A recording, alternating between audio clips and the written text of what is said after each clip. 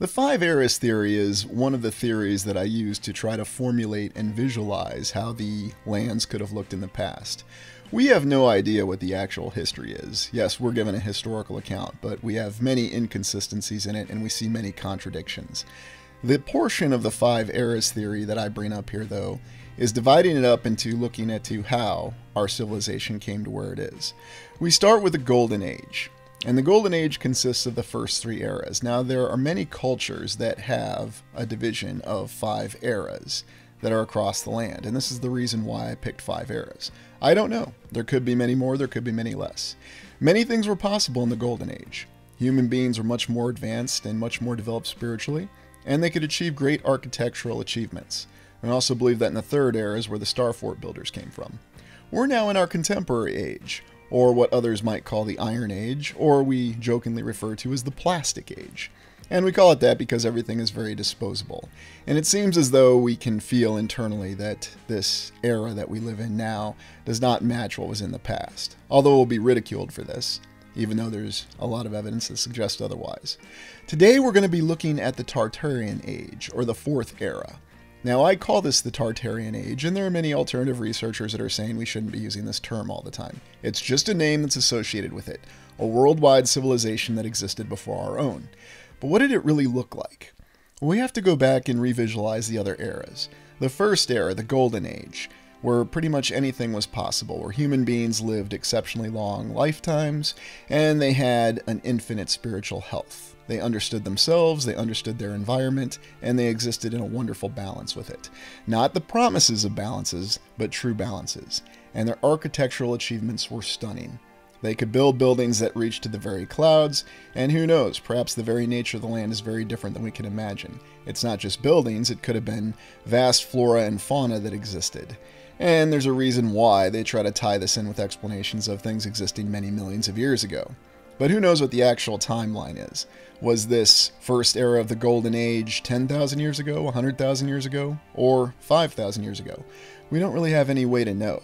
And the only remnants we see of this are in great rocks and in certain areas of the land where we have hints of once great buildings that existed in the very distant past. Or maybe it wasn't such a distant past after all, because the forces that destroyed these buildings and leveled the land are things that we cannot understand. But we can certainly speculate on them. The whole point behind the first era of the Golden Age is to understand that in the very beginning, we believe that human beings were exceptionally developed.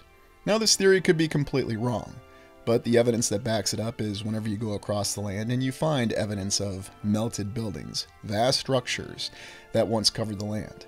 And on this channel, we explored the Castle Rock ruins in Wisconsin, and we saw that there were hints of vast structures that once existed there that had to be larger than we could possibly imagine. We also see structures such as Devil's Tower. It may have once been a large tree, or it may have once been a large structure, or something else. In the second era, we postulate a civilization that existed, rising from the ashes of the first era.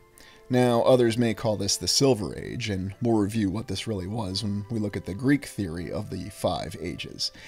However, the second era, this is where we suspect the pyramid builders really came from. And we think of the original pyramids, or the Great Pyramids on the Giza Plateau. They were simply smaller satellite pyramids. We have evidence of much larger pyramids that are built across the land. And in my theories on this channel, I believe that this came from a second era, or a civilization that was still in a golden age, but in a different portion of a golden age. They constructed pyramids because it was a geometrically sound structure, and it also showed their connection to the land. And we don't fully understand what kind of technology that was available both in the construction of these pyramids, and then how they factored into the overall society and the use of such technology. But we suspect that these buildings also developed the internal human being.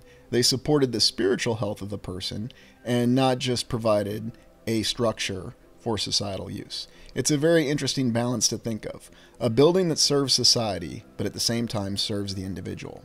It seems as though our modern buildings oftentimes deprive us of our spiritual health, and they're very, how shall we say, not even remotely aesthetically pleasing. They're just there to be there and serve a function. The third era, which is another era and the last era of the Golden Age, that followed the pyramid builders. And this was an era where we believed that the civilization advanced to building the great star forts, where they could manipulate the land and the structures and integrate them accordingly. No one really knows what heights this civilization reached, but we can speculate that they had tremendous capabilities to build towers to the very sky. They also had the ability to form and shape the land in geometrical configurations that endure to this day. We can see the remnants of this civilization everywhere we look across the lands. There are star forts everywhere. There are also star forts that are integrated in the very land. We also have the theories about how the land is shaped in many places, where we see large sandbars that extend for many miles on the coasts in many lands across the realm. Now we look at our current era, the 5th era, the Plastic Age, and we see that none of what it is really compares to what we had in the past. We have tall towers of glass and steel, yet they give the impression of being very cheap and disposable. They also show us the fact that our civilization just seems to be something that's readily thrown away and can be thrown away. We also have to remember that we have many, many images of destruction from films, television shows.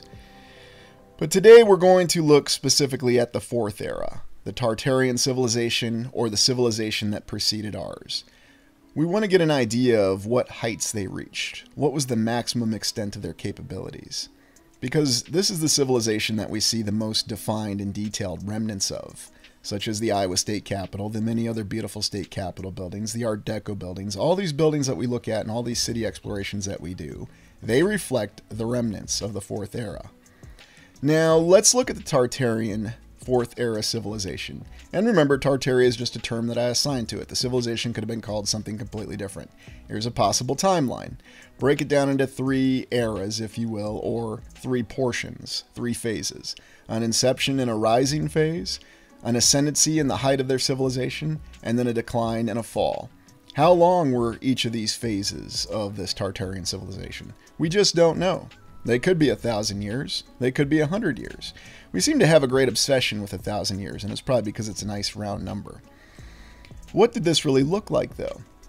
The main component of this theory is we have to consider the society that existed in this worldwide civilization, their culture, their values, their capabilities, and then ultimately their vulnerabilities. How was it they fell? When they rose, it was clear that they had remnants of the previous era, the 3rd era. But we suspect that the 3rd era endured a great reset or some sort of cataclysm. Looking at what this civilization looked like during its height, we have to think on the integration potentially of pyramid buildings, great towers and domes that reach to the very sky. They had energy capabilities and the ability to generate energy, both from the atmosphere, and then we've also speculated that they had some sort of crystal power source. They may have had many other sources of energy that they were able to draw from, because it's energy that allowed them to build a great society and civilization. Yet at the same time, we speculate that they had a balance that they achieved between the society and the individual. Harvesting this energy may have well reflected that balance in the fact that they were able to understand the energy that they could harvest from both the land and the very air in the atmosphere, and at the same time the energy that existed beneath the land. It seems as though this gave them the capability, along with their developed cultural and societal understanding, to achieve great constructions beyond our wildest dreams. We only see the bare bones remnants of many of these wonderful structures. Think on the fact that we have diagrams and sketches that show us these incredible buildings at their very height. Yet we take this to even what many would consider a science fiction imaging or imagery of what the society may have looked like at their very height. They had airships, they had vast tall buildings across the land. They had cities that stretched for many, many miles, much larger than the cities that we see today. And their structures were built to be enduring, to last. And of course you'll ask, well, exactly how did such a large signature of such a civilization fall? Why is it not with us? We don't understand the capabilities that were used to destroy it. We suspect that there was some sort of force or threat that arose in the land that either defeated the civilization internally or externally. A lot of the hints that we have, though, indicate that it was defeated internally. Initially in the conflict, the civilization won in an external conflict. Now, what do we mean by an internal conflict? This adversary found some sort of way to infiltrate the very beings of people and turn them against the civilization. We look at the great beauty at the very height, imagining a civilization that was in total balance. And it's not just the balance between society and the individual, it's also the understanding of the many cultural groups that no doubt existed in this civilization. They were able to exist in a harmonious nature. And we might reflect on the fact that it seems as though everything in our current civilization operates to turn us against each other through any visual difference or any sort of difference, be it a perceived economic, political, or whatever, to keep us at each other's throats. We look at some of the other possibilities of the previous civilization. Great airships with no limits in their traveling capacity. Great airships that could travel the land very quickly and efficiently. There's been a lot of speculation about airplanes recently, and perhaps the reality behind airplanes and jets is that they use some remnant of this technology, and that's why they appear to take off and land so slowly, almost as though they're hovering in a way and they don't operate in the manner that we're told. Yet we look at these great images of these airships and their vast hangars, and again we still see the remnants of this technology scattered across the land. This is what will be shown airship hangars looked like in the 1920s. The fact being, though, is that this did really exist. It causes us to question if the capacity behind this, though, is far greater than we're shown. That this is merely the bare bones remnants of it, the only portions of the technology that they could return to operational capacity. It's interesting to me that we even have accounts that question the existence and the veracity of these airships docking with tall buildings and tall structures. Some cities, such as Tulsa, even completely deny the account that an airship ever docked with any tall structure in the city. Yet there are other accounts within the history of aviation that shows that this is very true, and this was far more commonplace than they'd like us to think now. We consider the fact that there's been a very defined attack on airships. Now we visualize the decline of this previous civilization. If we suspect that they won a physical external war against some unknown enemy, we have to realize that the unknown enemy changed its tactics and infiltrated the civilization itself by corrupting human beings from the inside. As a result, they began to corrupt the very facets that kept the civilization propped up, considering the fact that the civilization was based on an effective government that actually worked in the interests of the people. That was probably one of the first things that changed. The government then became self-serving, or serving the purposes and intentions of the exterior force that infiltrated it. Therefore, they began to turn the civilization against one another, emphasizing every single physical, social, and economic difference, whether they were real or not. Even the perceived differences, the ideals, caused these people to begin to distrust one another, and gradually their civilization began to erode from the inside out. The great buildings were no longer maintained, the energy systems were neglected. People began to even question their once great purpose in life, and achieving the very pinnacle of human being. They began to turn away from that. And you can find evidence in that in every single account from every civilization and culture that exists on the land today, that people were corrupted. Eventually, it became a point to where this civilization could no longer defend itself from an external threat, and either using some natural cataclysm, or perhaps an unnatural cataclysm, an artificial attack using weapons beyond our greatest imagination, they were able to destroy and wreck many of the greatest structures of the civilization that preceded ours. And we have numerous stories of destruction of great edifices in the past, wondrous cities that were reduced to nothing, melted to ash and rubble, and we really don't see any remnants of it today. We think that perhaps the great fires that we read about that seem to dot every single city in the 19th century may have been the finalized destruction of the great structures that remained. We also consider the fact that we have many tales from both biblical and mainstream accounts of vast destruction in the past, even as recently as the 20th century, considering the Tunguska event in Siberia, and even the destruction of the Bronx, which occurred supposedly as late as the 1970s and the early 1980s. Yet the concept of fire from the sky is something that we have to take a lot more seriously. There had to be some great force that was employed, and that's how many of the greatest structures that once existed were utterly annihilated. And here's an image of what remains of the Castle Rock ruins, as I called it, in Wisconsin. Yet you can see it's the remnants of once great buildings. Now I suspect that this is from an earlier era, but this could be as recently as the last era, the Fourth Era, or the Tartarian civilization. We just don't know.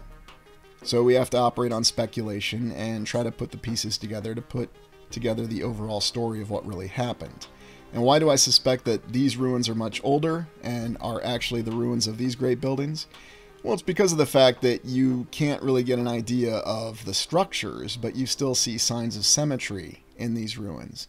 And these signs of symmetry and the vast magnitude that they reflected had to be the once great structures of the First Era. The structures that reached to the very clouds, the legends that we have of such edifices as the Tower of Babel. Yet there are many other accounts that indicate that there were once very large structures that existed, again through societies and cultures across the land, and we'll be told it was merely the work of the gods.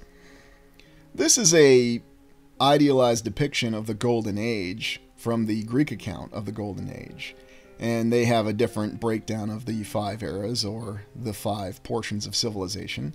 The Golden Age, the human beings lived amongst the gods, they lived for hundreds of years, and their spirits endured even after they died. They never grew old. Now, is that a reality, or is that just something that we're told to convince us to believe in it? It's ultimately up for you to decide. Of course, now we'll be told that a golden age can be reached again with our technology, and we've always been promised this great future. Although as time passes, we see that no great future is ever delivered to us. We can see that our society continues to grow more disposable. It continues to be something that just feels as though that the quality of service and the quality of life is decreasing. Of course, you'll be told that you're wrong and the quality of life is increasing.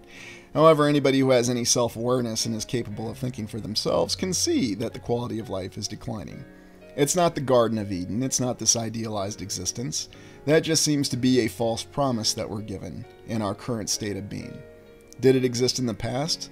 Well, it must have, because we have accounts of it. And we are constantly detracted or deterred from even trying to visualize this.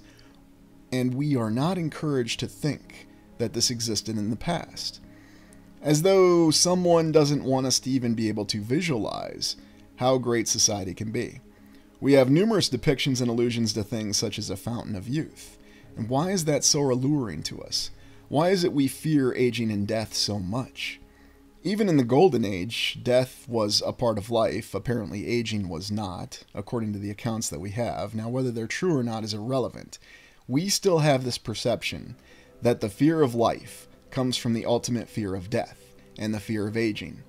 And you can see many examples of how both these fears are used time and time again.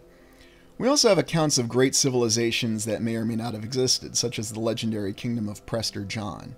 We're told that this was merely a myth that motivated European explorers to go across the land and try to attempt to locate what they believed was an ally to Christendom in the distant past. Yet, looking at some of the accounts of Prester John, it almost feels as though we're given accounts of a remnant or an enclave, an organized enclave of the Tartarian civilization or the Fourth Era that somehow survived the reset and continued to exist, and may have existed much closer to the contemporary era than we like to think. Naturally, it was targeted and destroyed over time, and perhaps these are what the great campaigns or the massive reset war that we speculated occurred in the 19th century may have been all about destroying. These enclaves that existed across the land, and perhaps the enclave of Prester John, or whatever the real name was of the individual or society that existed there. Yet looking around, we still see many of the bare bones remnants of the previous civilization, and it's everywhere. Such as here in New Orleans, where you'll see a lot of accounts and a lot of images that show that great advanced buildings existed there. Defenders of the mainstream account will tell us, well, it was simply part of the great French presence that existed in North America, and that they forfeited it when they sold it as part of the Louisiana Purchase because of the Napoleonic Wars, which are a very questionable event in and of themselves. Yet we see many of these buildings, and while they may be smaller in scale, we suspect that these buildings are the remnants of the previous civilization, that they reflected their greatness. Now, this is a building that supposedly preceded the Art Deco era in Cleveland, and yet we see such beauty and amazing architectural achievement with it, with the pediment and the columns, and even the height and the beauty and the artistic desire of it. Perhaps this was just a small administrative building that existed in the previous civilization, or the Marble Room going back to Cleveland. A beautiful, amazing place to dine, which, again, displays the connection between a society and an individual. A place where you can go and interact with other individuals and at the same time feel your internal being strengthened just by being present in this room. And during the exploration of this particular room, I joked that even a McDonald's hamburger would taste like fine dining if you had this kind of atmosphere and environment that you're eating it in. We also see the remaining state capitals, and we have no doubt that these are clearly the remaining buildings of the previous civilization. Perhaps they were low-level administration buildings, or they were regional administration buildings that survived whatever targeted effects of the last reset occurred. Whether that was some sort of artificial weapon, a directed energy weapon, or some other power means that we don't understand. Perhaps the very technology of the previous civilization was subverted and used against it, which we speculated was cymatics. We see images of the current age, also called the Iron Age, or what we call the Plastic Age, which states that people are born with gray hair, that people age rapidly, and they live a very harsh lifestyle, and that the only people who aspire to greatness are the people who are the most proficient at lying. And we see a lot of truth in this. We see a lot of truth in this in our contemporary society, and also in the accounts that we have of the past, where a society or a civilization is subverted by its own ruthless desires. We also think of all the images that we have of utterly destroyed cities, which again reinforces the notion that the previous civilization was completely annihilated, that many of their great buildings were destroyed, and only certain buildings managed to survive this reset. Of course, this is from St. Louis, and we have a mainstream account that's utterly silly in my mind, that a steamboat or a paddle steamer started this fire because it crashed into other boats on the river, and then it crashed into buildings somehow and started a great conflagration. We also have the Chicago fire, and we see immense images of apocalyptic destruction from the Chicago fire.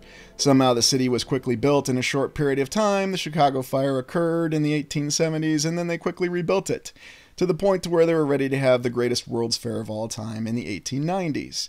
Now, if you want to believe this mainstream account, that's entirely up to you, and maybe you think this is credible. Maybe you think these kind of amazing feats in logistics are possible because people worked hard, and if they didn't work hard, they starved and they died. Yet, I find this account very hard to believe, and I find it much more likely that these are images of the last phases of destruction of the previous civilization, where they were targeting any buildings that would be too difficult to explain, or buildings that they could not convincingly repurpose and put in a presupposed narrative. Now, yes, we say narrative, and that term gets a lot of derisive attitude towards it, and rightfully so. However, it is a narrative. It is an account that we're supposed to believe.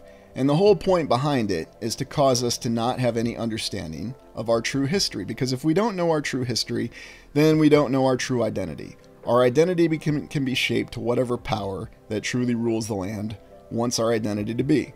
We're simply nothing. We're creatures who have no greater spiritual health or existence, and we exist for their very pleasure, to be used and discarded as soon as we're done. And they'll openly admit this too in mainstream accounts. Yet we look back to the Golden Age, and we realize that there was something much greater. There are accounts that our civilization and our people and our identity was much greater in the distant past. That's the real purpose behind these explorations. It's a journey inward to rediscover the strength that lies within every human being. That's why my approach is not to tell you what to think. You have to decide for yourself what to think. You have to decide for yourself what to believe, who to listen to, and what's really true and real and what's not. And I'm not ever going to insult anyone by insulting what they believe, and if you believe the mainstream account is correct, well then go ahead. It's not going to bother me whatsoever. However, going back to the previous age, there's no doubt that it seemed to be a return to the glories of the distant past. At its very height, the Tartarian Age did reach that, with a balance between society and the individual, with a true cultural understanding. Perhaps the story of the Tower of Babel is not so distant or legendary as we like to think. Perhaps it's not reflecting the differences in languages, but simply reflecting the differences in civilizations and cultures, as they've now been inherently divided and are encouraged to be divided by the current ruling powers of the lands. Because it's a lot easier to retain control when you keep people divided. You keep them unaware of what their past is. They live in a state of amnesia, or much worse, they live with a fabricated past. And that's the question people always ask. Why would anybody go to the trouble of doing this? Because you can achieve total control. Now, we haven't really explored who the enemy is, or who really caused all this, the previous fall of civilization and humanity. We're going to explore that in an upcoming video on this channel called The Ancient Enemy. There's going to be some theories involved, but there is a lot of evidence, and that evidence is found in the current actions that we witness every day in the land, for how people are divided, how people may be subverted from within, and what's the true nature of the external threat. Remember that these buildings still exist. They are everywhere. And this is hard evidence that a previous civilization existed. You can go to the Iowa State Capitol, you can touch the internal walls and the external walls, and you can see that this is all true material. It is real and it is still with us everywhere. That's important to remember as we continue our exploration.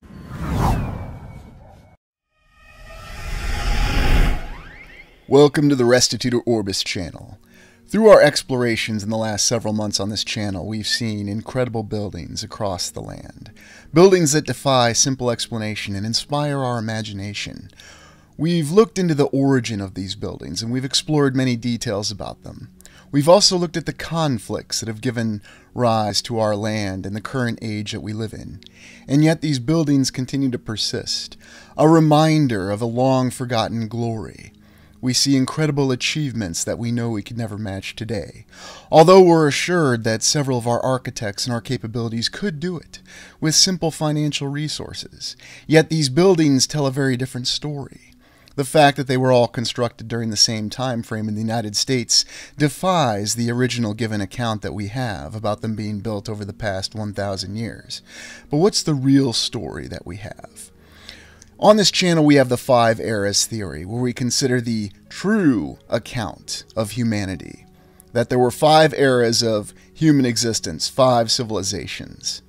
Today, we're going to be starting the story of looking at Tartaria, or the 4th era civilization, the civilization that preceded ours.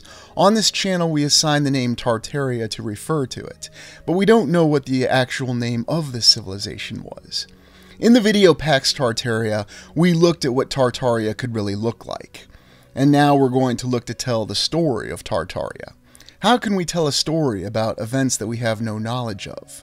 I believe that we have many clues and indications in our given account that tell us exactly what happened and give us many clues for what transpired in the previous civilization, how it rose, how it reached its ascendancy, and how it fell.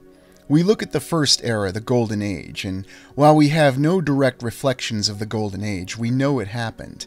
We do have accounts in many of our myth about the incredible edifices, towers that were built to reach the heavens, structures that we can't even begin to imagine to this day. The remnants do still exist. We can still see the bare bones evidence that these structures did once inhabit the land. But what do they look like? And what accounts do we have of these structures? Consider the Tower of Babel. Consider the account that in many different cultures, there are mythical stories that allude to towers that reach the heavens. Perhaps in this image we see the remains of such a tower that reached to the heavens. Many people will consider it an absurd possibility that this image you're looking at is the remnants of a foundation of such an incredible tower. Yet it's entirely possible. Because if it's such an absurd notion, then why does it always have to be attacked and discredited? Why does it seem like people don't even want you to ask questions or have alternate considerations about things? Why is it such a threat if these are hard, objective facts? There's always such an intense emotional response to what people consider fact, and yet their devotion to fact becomes dogmatic. We consider the second era, the next civilization that followed the first civilization, in the golden era of humanity, which was the first 3 eras. The second era we saw pyramid builders, and we speculate that this was the civilization that achieved its ascendancy in building pyramids. And we see remnants of these pyramids all over the land, even the Great Pyramid in Bosnia, which of course we'll be told is merely a natural structure, and once again there has to be a lot of devotion to discrediting it as a natural structure. The third era, where we posit are the Star Fort builders, another great civilization that managed to manipulate the geometry of the land while maintaining a delicate balance with nature. They built the great star forts with incredible towers. Perhaps a legend of the Tower of Babel came from this era. or maybe it was from an earlier era. Despite the fact that we have myths that overlap, and we have accounts that seem somewhat conflicted, there are consistencies that we can find.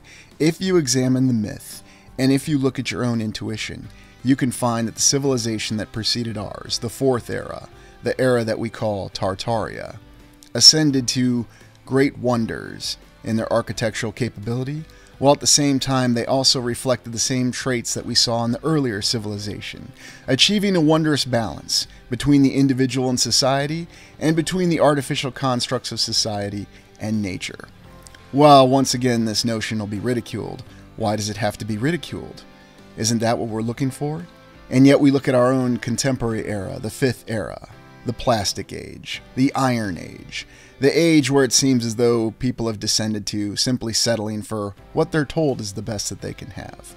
People who no longer look inward, people who no longer face their internal struggles, but simply look for others to solve their problems and issues for them, and simply look to blame others for every single challenge that they have in life. They don't seek to work together, and they don't seek to achieve a balance, both internally and with their society. They simply operate in terms of currency, and oftentimes this currency is merely an ideal. When we look at the Five Eras theory and the possible timelines, we have the Golden Age with the first three eras that we saw depictions of. We have the Tartarian Age, or the Fourth Era, and then we have our contemporary age. In these series of explorations that the channel will be embarking on in the next several weeks, we're going to specifically examine the civilization that preceded ours, the Fourth Era of the Tartarian Age. We're going to examine how it rose, which is the topic of this video. We're going to look at its ascendancy, and then we're also going to consider how it fell and how it led us to come to the contemporary age. And while many of these aspects are based on theory, there is a lot of evidence that supports a lot of these conclusions. Now, where does this evidence come from? I believe that there are truths that are embedded in our given history and also within our myth. Because when you step back far enough and you look at the whole picture, you can find the way that the pieces fit together. The way that they fit together that tell the actual account of the true history of humanity. Now, of course, the powers that be enjoy the fact that we are confused and that we only have bits of information that are conflicted and mixed and scattered. And yet we see that at the end of the Third Era, we had achieved the great construction of star forts, and there is evidence of these star forts that continue to this day. Not small military posts that were merely enclaves to position cannons, but large cities. Once the society collapsed and the civilization was destroyed in a hard reset, it gave birth to the Fourth Era, the Tartarian civilization. We'll be looking at that specifically, and we're going to consider exactly how it began and how the roots of its beginning were actually found in the remnants of the civilization of the Third Era. Looking at images of the Third Era, we have things that defy our imagination. Incredible structures, an incredible civilization that spanned the entire world. It was unified in purpose, and yet at the same time it had achieved a fine balance in its existence and in the conduct of its society. We will always be told that such a consideration for a civilization being unified in purpose is absurd.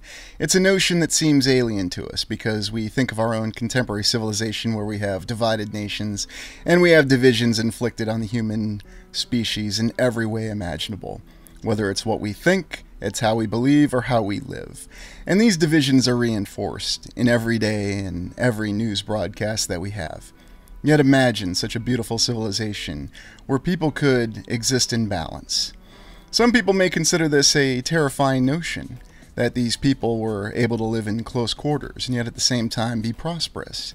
Yet we have every indication that they could, at least until the hard reset at the end of the Third Era occurred.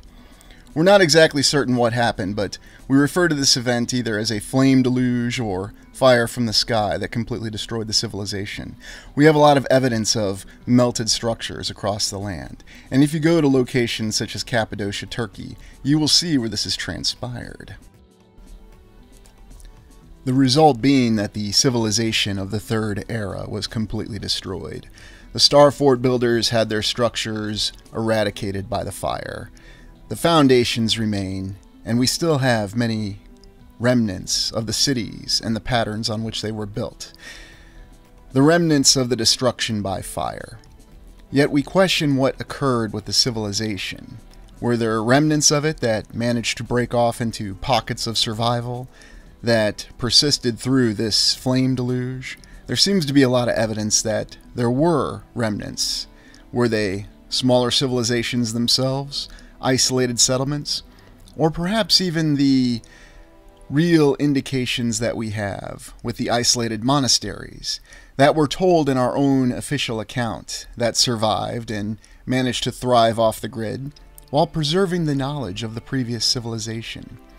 Consider a science fiction story called A Canticle for Leibowitz, a story that gives us the concept of the psychic existence of humanity, where we constantly see the civilization destroyed by different aspects available to it. Now, granted, this is a civilization that destroyed itself. Yet, when we look at the rise of Tartaria, we're looking at a civilization that rose from the ashes of a previous civilization. It's suffice to say that the fourth era rose from the remnants of the third era. But it seems that this was so effective because vast quantities of knowledge were preserved from the third era. And as a result, the civilization that rose that became Tartaria had access to this. What efforts had actually preserved this knowledge?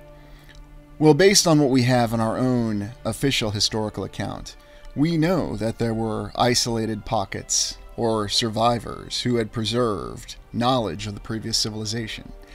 And it wasn't simply the knowledge of the building processes, the existence of the society, and the technologies that they used to flourish. It was also simply the awareness of the society. Because the true fundamental belief of people in themselves comes from their understanding of what civilization they had, how they fit within it, but then also an awareness of the individual. That is the fine balance that we had in the past. So even though there were great, terrifying ruins from the hard reset of the end of the third era, the Starfort Builders civilization, we can see that there were the foundations in its destruction that would lead to the rise of another great civilization in the fourth era, the civilization that we refer to as Tartaria.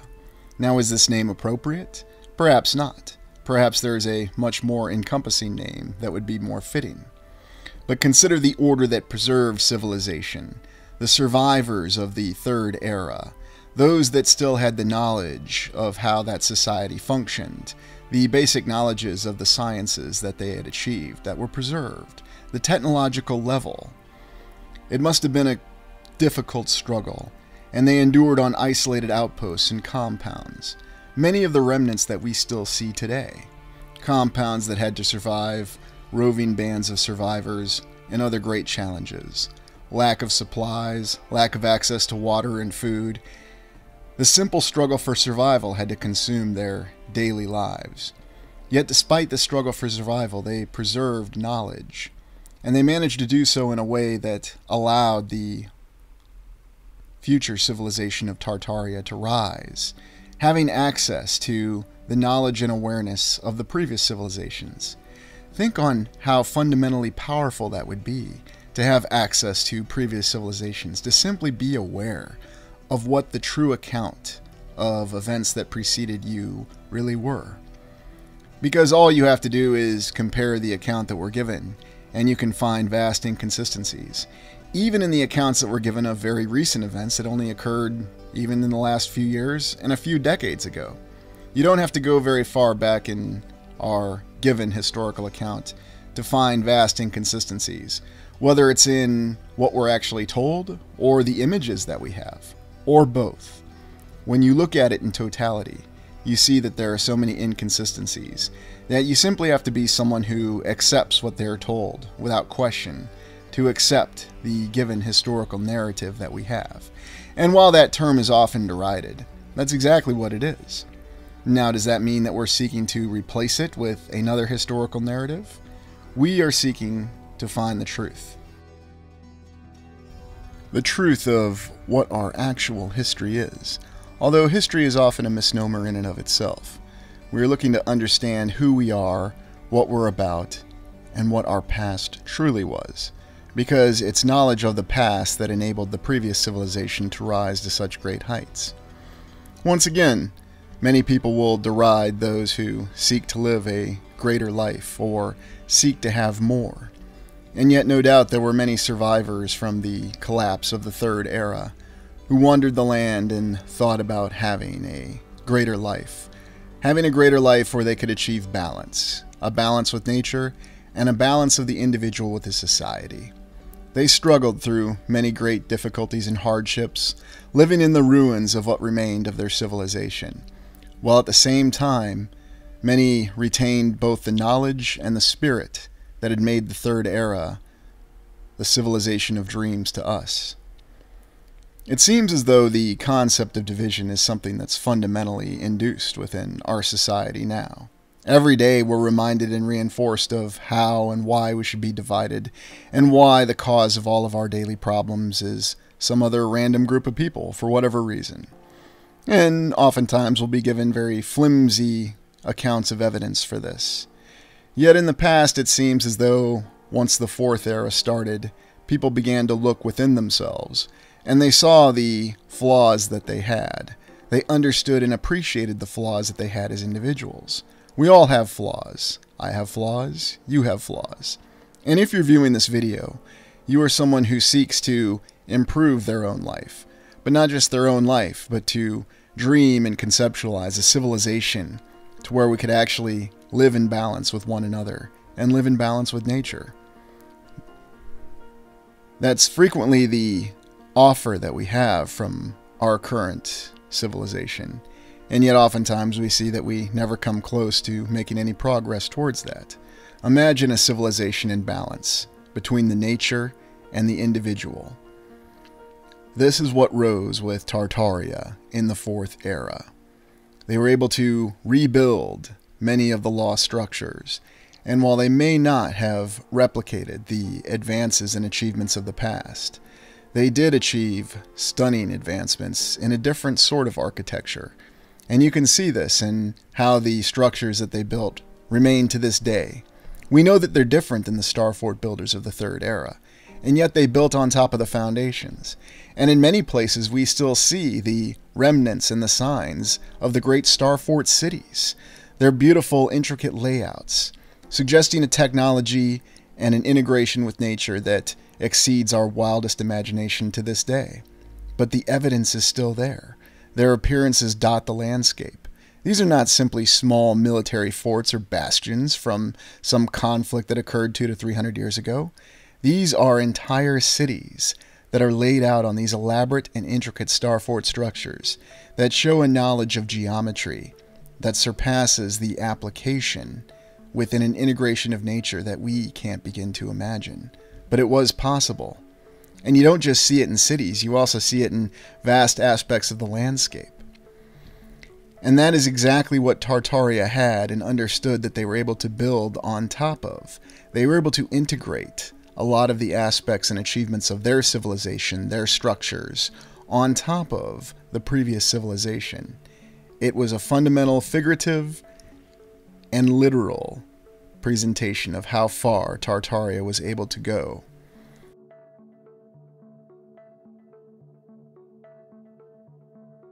Ironically, there is a parallel within our given historical account, and that's of the rise of Rome and Greece. We're told that from this period that we're told is antiquity, that these two civilizations, which were separate yet somehow amalgamated, managed to achieve great and stunning architecture, and that they're the ones to be credited with the remnants of all the columns, the pillars, the pediments, and all the beautiful architecture that we see. And we'll ask how was it done, and we'll be told that despite the fact that their civil society was fundamentally corrupt and flawed, that they practiced slavery, it was simply due to their hard, darkened will that they managed to drive individuals in slavery to build these incredible edifices. Yet these edifices are across the land. And we're told finally that after a period of dark ages or a medieval period, our civilization, the one that we believe in, that we're given in our historical account, came from a renaissance. Yet we see so many fundamental conflicts in the actual society and the values. Consider the story of Gawain and the Green Knight, one of the fundamental Arthurian legends. This is a story that's long been with us, and the theme is quite simple, that an individual who aspires to be a perfect human being and live by a perfect set of rules finds that they cannot be perfect. The most definitive evidence of this is in the Green Sash, where Gawain, the knight, who embarks upon the quest after he encounters the Green Knight who shows up and offers any knight in Arthur's court the chance to swing at his head with an axe, which Gawain takes up the challenge, knocks off the Green Knight's head, which the Green Knight simply picks up and puts back on. A year later, Gawain has to receive a return blow. He's taken in by the house of a noble, and at that noble's house, he is given numerous gifts which he has to share with the noble, to include the affections of the nobleman's wife. Gawain is honest and true and shares everything with the nobleman whose house he stays at. However, because Gawain loves life, he realizes that he's not a perfect man, as he does not tell his noble the gift that his wife gave him of the green sash. His wife telling him that the green sash would protect him and preserve his life when he received the return blow at the hands of the Green Knight. The real theme behind the story, though, is that we are not perfect. Yet the Arthurian legend shows an ideal versus a reality. We're told that during the Dark Ages, during the medieval times of our own civilization that we believe in, most of us do with our given historical account, that oftentimes it was simply an ideal, that there was really no such thing as chivalry, that there was no such thing as honor, and there was certainly no such thing as decency between human beings. People would murder each other, people would go off on vast crusades, jihads, or whatever holy war term that they had at the time, and commit acts of genocide, all in the name of furthering their own civilization and their own belief. Yet is this really the account that occurred, or is this just simply what we're told? We have to consider the fact that what we're told is oftentimes to incite a response in all of us, to control our thoughts, to control our actions. If we look at the reality of the Arthurian legend of Gawain and the Green Knight, we see that there is a power in recognizing the flaws within ourselves. Because if we're able to recognize our own flaws, if we're able to perceive them, it's through that means that we're able to avoid the repeated mistakes that we've had in the past. It's by that awareness that we're able to achieve something so much more. We're able to achieve a unification within our society and our civilization, an understanding for all the differences that make us unique and make us special at the same time. This is considered a grave threat to the current powers that be, and we'll see that in our current civilization that every theme behind it is to prevent this from happening, to prevent us from understanding each other. You can even see it in the legend of the Tower of Babel, with the fact that a unified humanity was perceived to be a great threat. But we're never told why it was perceived to be a great threat. We're simply told that people being able to accomplish anything and having no limits on their achievements is a threat, and it must be stopped. Therefore, go down and confuse their languages. Confuse. Is it really a concept, though, a literal translation of speaking different languages? Or is it simply a matter of losing understanding? It's always interesting to me how we criticize and castigate relentlessly each other, those of us who don't feel the same way or those of us who don't think the same way. And yet oftentimes these are for the most bare bones and superficial differences that don't matter 5 minutes after a conversation is completed. We see the remnants, though, of the Arthurian legend spread out across the lands of what is now the United Kingdom. Even Arthur's Rock in Edinburgh, Scotland, you can still see the beautiful remnants of what may have been the glories of the past. Consider the possibility that Arthur was a real figure, not someone who fought wars of unification in the United Kingdom, but perhaps a great leader of the previous Tartarian civilization, someone who rose and held the people that they had under their charge to a higher standard, and challenged them to look within and be aware of the flaws that they had as individuals, and as a result achieve that balance that they once had between the individual and society, and also in integrating the artificial concepts of their society with nature. This is why you see a much more defined and inspiring building style in the past. These were the great achievements of the eras that came before us, and these are the achievements which many view as very threatening, and it seems as though there are many powers that work to prevent us from even perceiving this or questioning what they tell us is our given historical account. Then there's also the legend of Prester John, another myth that will be told. And yet, is this a myth that's based on religion? Or was Prester John the true leader of a surviving enclave of civilization from the Third Era that survived into the Fourth Era? I think that's the grave difference, though, between going from the Third Era or the Star Fort builders to the Fourth Era. And then it becomes another matter of add text. We have no story. We have no history. Therefore, whatever history we have is that which is given to us. And why would someone do this? It's a very simple explanation.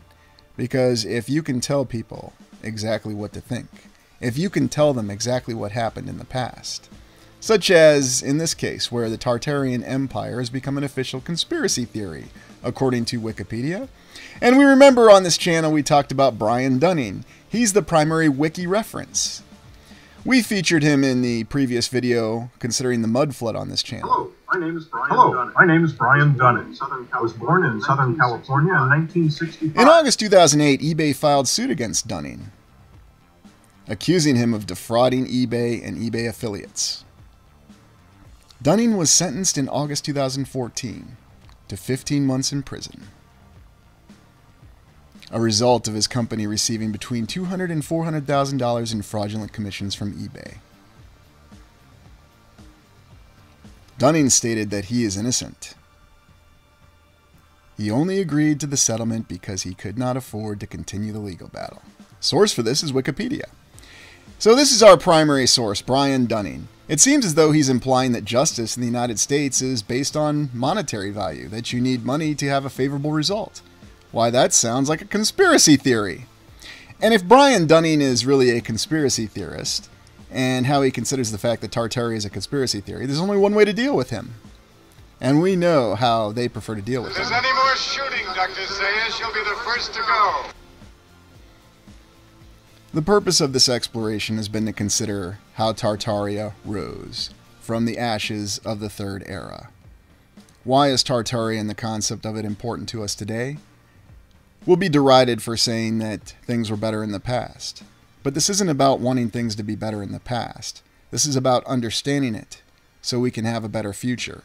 And whatever you believe that better future is, it's important to have awareness. And it's important to recognize that we are individuals with flaws. We'll be told that the only reason our current civilization can't replicate the buildings of the past is simply a matter of money and effort. And there'll even be some that say that we can replicate it. However, the only thing they can do is replicate the buildings from the previous era. When you look at the great layouts of the star forts of the past, the way they integrated the artificial with the natural, you know this is something we cannot replicate today, and yet the evidence still exists out there. We will continue with the explorations of Tartaria.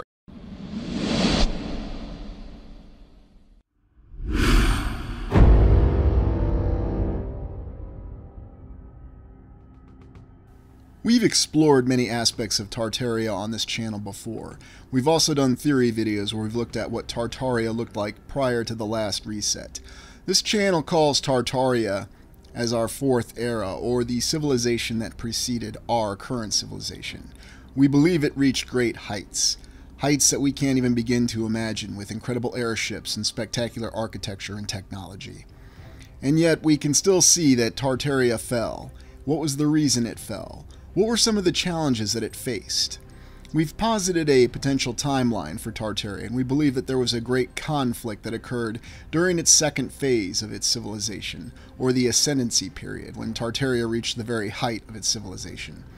What was really the nature of this conflict, and what gave us an indication that there was a great conflict that occurred? And how do we know that Tartaria prevailed in this conflict? This is a theory video, but I think it's an important theory video because we do have many signs around the lands and our remaining architectures, and we'll be examining our great monuments and the symbolism behind those monuments that indicate to us that there was a great conflict that occurred during the ascendancy phase of Tartaria.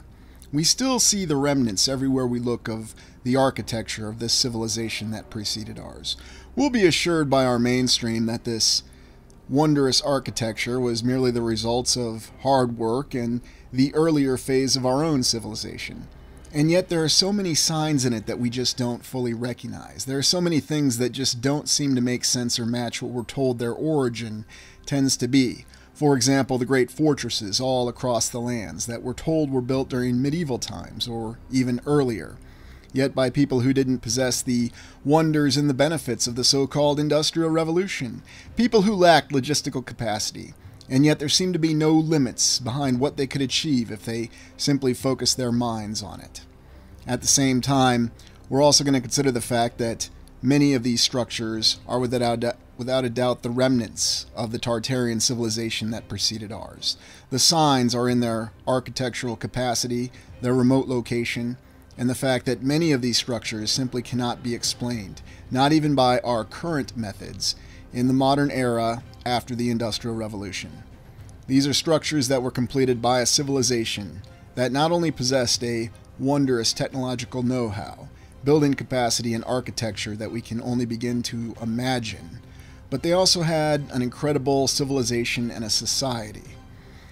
In today's video, we're going to be exploring one of the greatest challenges that society faced, and the unified civilization of humanity in the past era managed to overcome. We're also going to speculate in terms of who the adversary was that they actually faced. And while we've explored that on the channel before, today's exploration is going to look a little deeper and try to posit some more theories on that aspect as we look at the Great Conflict and Tartaria's triumph.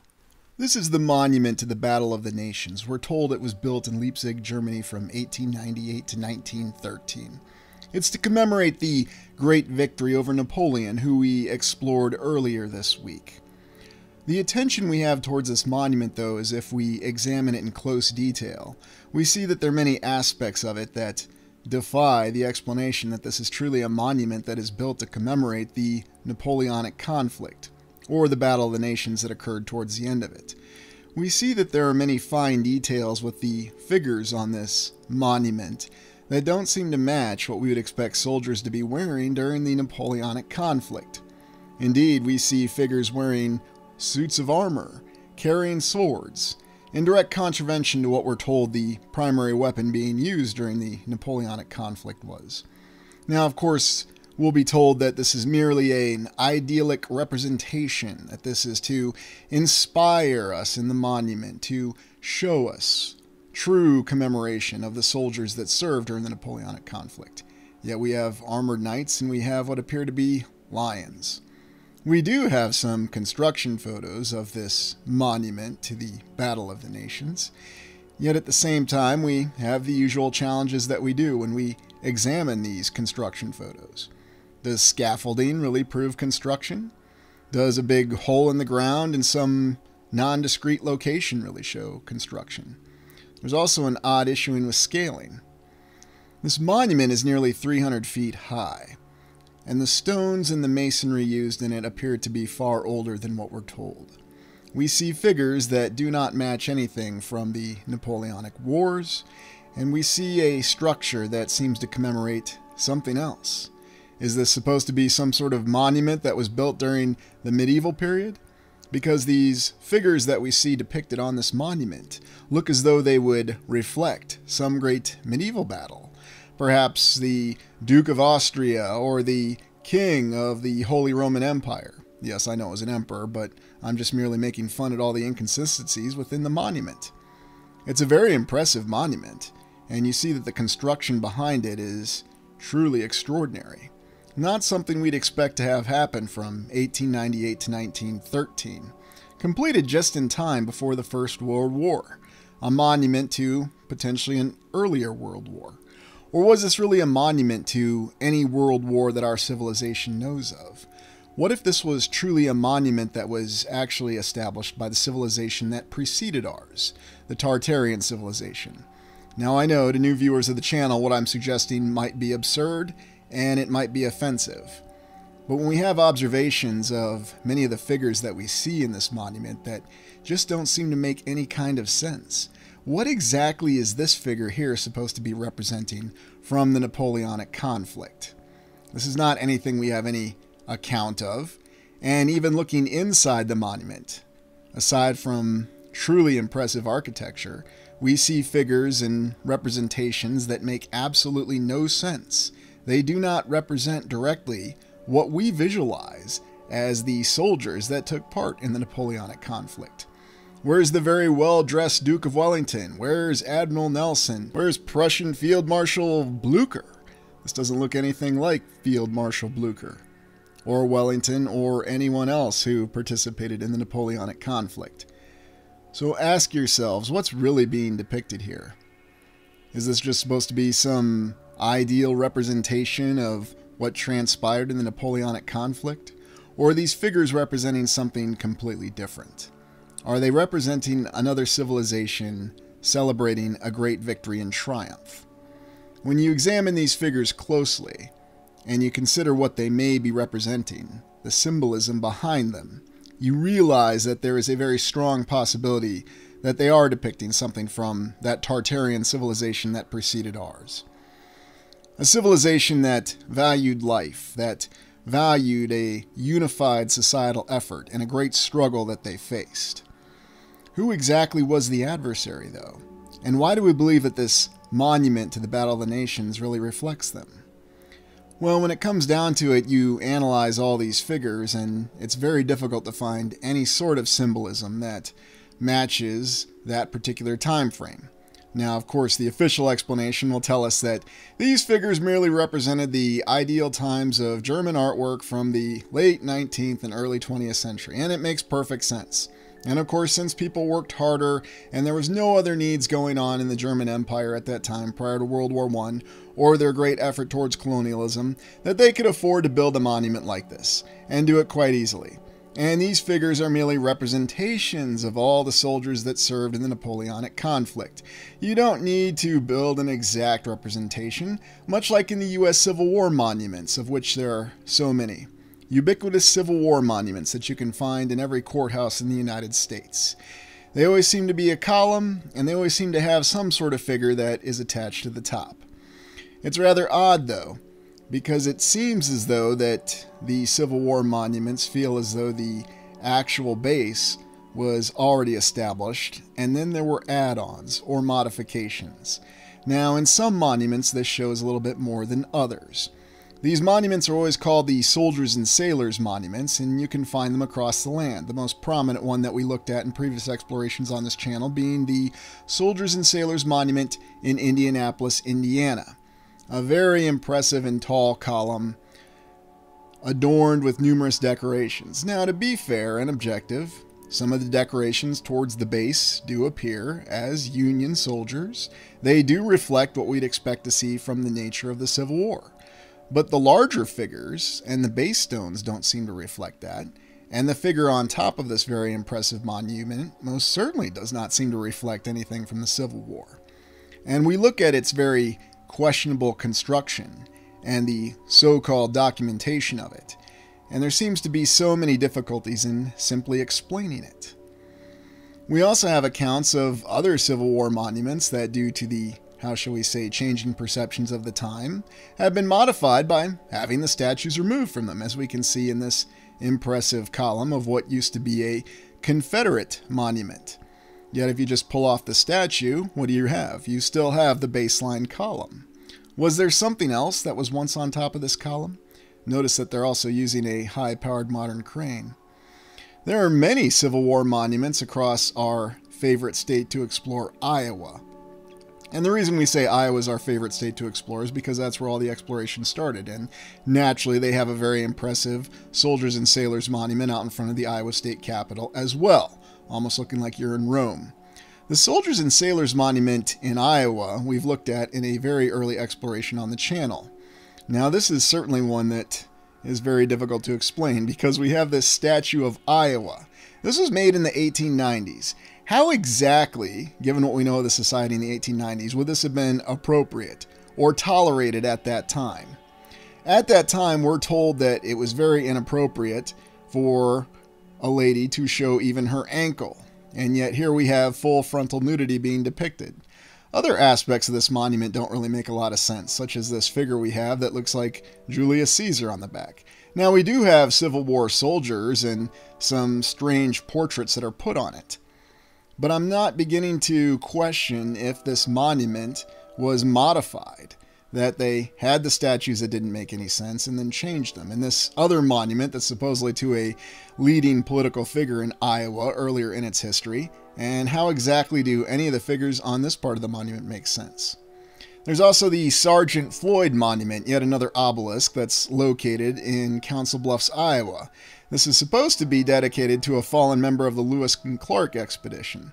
So let me get this straight. A non-commissioned officer in the United States who died in the early 19th century has a very large obelisk dedicated to them as a monument and a memorial. Is that really what this is all about? Now, I know there's many different theories behind what obelisks could really represent and the power structure that they may represent. But for this exploration, let's just look at the fact and consider that the obelisk really is a monument. Here we actually have a U.S. Army Corps of Engineers officer with facial hair, obviously before World War I. And yet we're told that the credit for this monument, that it was done in the early 1900s to commemorate Sergeant Floyd, who had fallen during the Lewis and Clark expedition. Now, granted, it's not an impressive obelisk that's the height of the Washington Monument that we looked at, but it's still impressive nonetheless. We also have other monuments that seem to indicate some sort of victory, and on many of the triumphal arches you see figures like this. But why are we always representing Rome? Well, if we look at our 5 eras theory that we go off of on the channel as the baseline of our explorations, we can see that the Tartarian era is the era that preceded ours, or the civilization that preceded ours.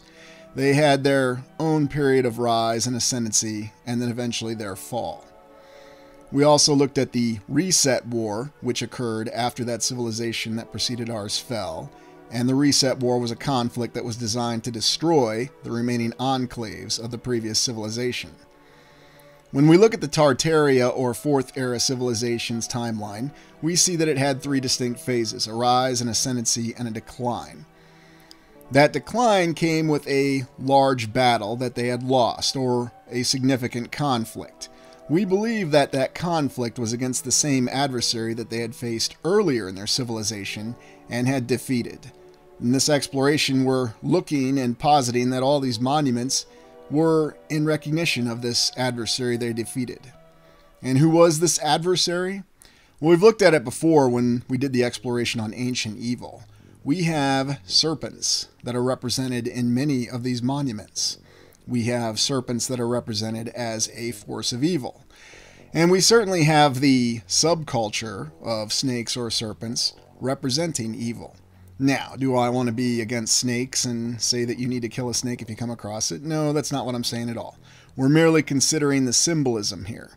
But we have symbolism from many different aspects that show that for whatever reason, the serpent represented the adversary that the previous civilization faced. Also, think on the nature that we're told of the serpent. The ability to deceive, the ability to change people from the inside and corrupt them. That seems to be what the serpent represented. So whoever this adversary was that Tartaria faced, they certainly had all kinds of unique abilities to change people from the inside out, and perhaps they even had the ability to change the shapes of their own physical forms. We just don't know. We still see aspects of the serpent that endure to this day in various belief systems across the land. We also look at how the representation of the serpent factors into many of our fantasy stories that we're told have no basis in fact and absolutely have no historical foundation. Yet we can't ignore the fact that the aspect of the serpent is constantly depicted and used in many different stories, from Conan the Barbarian to the revived He-Man series, which interestingly enough was quickly canceled once they decided to depict a race of serpents that they fought, and even Snake Mountain becoming a giant serpent god. Now that could all just be a coincidence, but I find it very fascinating that a popular cartoon that was used for marketing was suddenly no longer popular and pulled off the air very quickly. Again, it could just be a coincidence. There are depictions of serpents and what they represent in all cultures from all times, from our contemporary era. We view the serpent with a sense of trepidation. And of course, there are many people who seem to have a natural, almost instinctive fear of serpents or snakes. Yet not all the time is the depiction or use of serpents negative. In the alternative, there seems to be a very positive depiction of serpents that can be seen with different societies, that they represented power and the ability to achieve power. However, looking at most of the representations, they seem to show a very powerful and capable adversary that had to be overcome.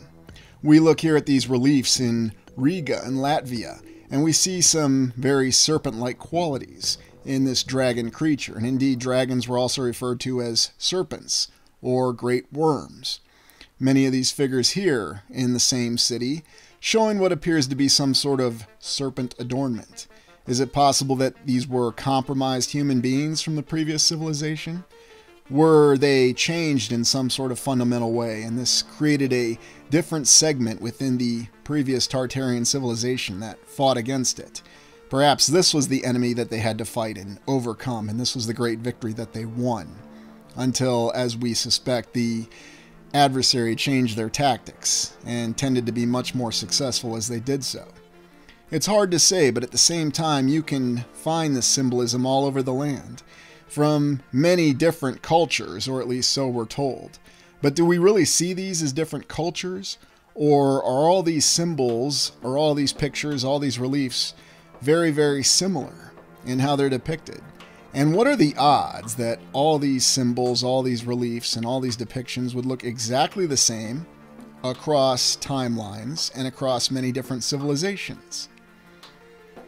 Because you can see that in many different civilizations they represented the serpent as some sort of divine being. Of course, the question always comes down to, was this a positive or a negative depiction? And to be frank, you can see both. The reliefs in Riga also show something else, a power of a lion, the power of the sun. There are many different symbols, and we will be exploring Riga in due time. It's quite an interesting location. But for right now, we're just taking a look at what we see. And in the symbols, it's almost as though we see a little bit of a conflict being represented. A conflict of almost two segments of humanity, or perhaps an uncorrupted segment of humanity against a corrupted segment of humanity. It's really hard to say. Yet we see some of the familiar symbols that we've seen in other explorations that we've done. We always see the lion, and the lion's always in a position of power. We've also seen this helmet before, and this helmeted figure, and it's in the most unlikely of places on a building that we're told was Art Deco in New York State. And yet even more interesting figures that could perhaps depict something that was far more advanced. Is this a being? Is this just an artistic representation? What exactly is this relief truly of? There's no shortage that we have, though, of triumph figures, or figures that are depicted on arches of triumph. And usually you'll have the same consistent images or statues. We have a horse. We have what typically tends to be a woman wearing a wreath or a laurel around the head. Sometimes we even have angelic wings. What exactly is this supposed to represent? And why exactly do we see this symbol depicted so frequently everywhere that we look? We're always told that the laurel wreath was usually the Roman symbol of victory and oftentimes worn during the so-called Roman triumph. But did the Romans really exist as we think or believe them to have existed? And yet, looking in other forms of symbolism that we have across the land, we can still see the power that was depicted in both eagles and lions. And interestingly enough, we're told that the so-called Roman civilization venerated the eagle, the aquila as they called it, that their legions carried. But what if this was merely a subversion of what really happened? What if the previous civilization did use eagles and lions, in addition to the often seen griffin, to represent an animal of power, to represent their unified strength when they engaged this terrifying adversary? We even have depictions such as Perseus decapitating Medusa and holding the head up high, and this was most certainly not an easy task. We have numerous depictions of lions and eagles fighting and defeating snakes, and in nearly every depiction that you see, it is the lion or the eagle that is victorious. That with the full power of the previous civilization, the adversary stood no chance against it. But we believe that the adversary changed their tactics and subverted the previous civilization, suddenly making the people believe that their great heroes were actually villains, and they began to decay and destroy themselves from the inside out. It might seem like it's not a plausible explanation, yet at the same time, we can see that in our current civilization, division and strife are the very things that seem to be constantly reinforced in every segment of our current society. But looking at all the depictions, we can see that there was a civilization, there was a time where they seemed to be far more unified in purpose. And it was through that unification in purpose that we see in all this symbolism that they were able to achieve a great victory over the adversary that they had faced in the Fourth Era. Other aspects that you consider when you look at many of these reliefs and many of what is represented in these statues is to realize that this was not an easy battle. Oftentimes we see that this was a life or death struggle, and perhaps this represented what the previous civilization truly faced. Now, it's true, these monuments, these statues, these paintings, all these depictions could simply be a coincidence that all these symbols represent different things from different cultures across different times. And once again, you have to ask the question, just how many coincidences are we actually looking at and accepting for the account that we have of history to be exactly accurate and correct? How difficult was this struggle the previous civilization faced, and if it really was the great triumph that we see, and we see many triumph arches all across the land, the arches of triumph, showing the wondrous architectural capabilities, while at the same time reflecting the achievements of that previous civilization.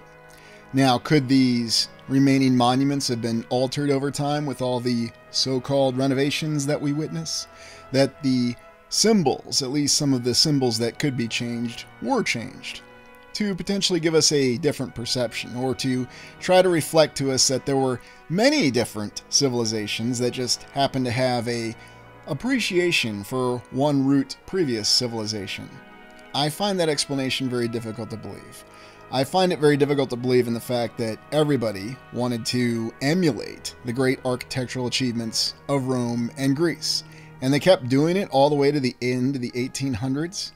How exactly does that make any sense? Or does it make more sense that all of these stunning monuments and architectural achievements that we see, all of these symbols, the reason there is so much recursion in them is because they were produced by that civilization that preceded ours? That these civilizations had their monuments, and they produced their monuments to reflect their great achievement of winning a very difficult conflict. A conflict that required their society to truly be unified. You have to ask yourself these questions. What truly makes sense? And if it doesn't make sense, how exactly do you explain it? You always ask the 5 W's, the who, what, where, when, and why. And after you ask those 5 W's, then you have to ask how. And if it's not easy to answer those questions, and if you notice inconsistencies, then you have to ask more questions, and you have to keep exploring.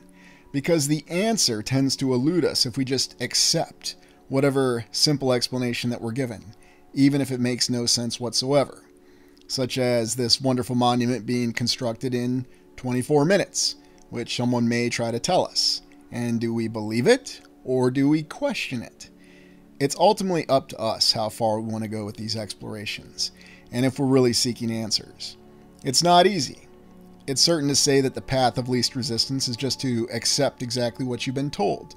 To accept that there are legitimate reasons for all of these monuments looking the same, for all this architecture appearing the same, even though in some cases between the cultures that constructed them there's 1,000 years, and what we're told is half a world away of distance. So how exactly does that make any sense when you really consider it? I believe that these monuments that we're looking at, the reason that they're so similar is that they did come from the civilization that preceded ours. As a little bit of a bonus, I wanted to take a closer look at the Cathedral Basilica in St. Louis, Missouri. When we explored the basilica on the ground, I didn't really have the chance to stay inside and really look at all the symbolism that we had within the very impressive cathedral. We can see here at the altar we have what looks to be a smaller dome. Now remember the size and immensity of this building. I also wanted to take a close look at the mosaics or the paintings, because what do they really represent? We're told that this is a very impressive Catholic cathedral basilica in St. Louis. Are these figures supposed to be the wise men, the apostles? There's many unique paintings and drawings and figures that adorn the domes, the walls, the arches, all the impressive structural achievements of this unbelievable edifice. Here, looking up in the dome, we see what appears to be angelic figures. We also have what we would expect to be the representation of Jesus, and yet at the same time we see other figures on the inside of the dome and under the dome. What exactly is this supposed to represent? Some aspect of the Holy Spirit within the individual? The more you look, it seems as though you get more questions, because these are very interesting depictions. Is this something from Ben-Hur, even though this cathedral basilica was constructed well before that film came out? At least so we're told, although I suspect it was constructed very long before Ben-Hur ever came out. Looking here over at this particular dome, they seem to represent more modern aspects within this painting. Yet we see many structures that are depicted on the wall as well. Is that showing some sort of development? Or is that chronicling something that came in a civilization before us? Because you look and you see some of the structures that are depicted in the painting. And what exactly do these symbols represent? And I'm sure there'll be many who will tell me that these are simple Catholic representations and that they represent the ultimate form of piety in Catholicism. And that's fine, and I could accept that. But I have to look at these figures, I have to look at these depictions and really ask what exactly is being depicted. Is this really showing us what we're told? Well, here it may, and I do suspect that there are tenets of our major religions in our current civilization that do have their origin in our very distant past. So, could we have constructed parts of it, changed it, decorated it? Yes. But are there portions of it that have been there a very long time? Will pour out my spirit on all flesh. I will pour out my spirit on all flesh. What exactly is this representing? And what does it truly mean? Both the saying and the depiction. Now I have some familiarity with Catholicism, but that just defies what I'm aware of. Maybe somebody out there can help me in the comments.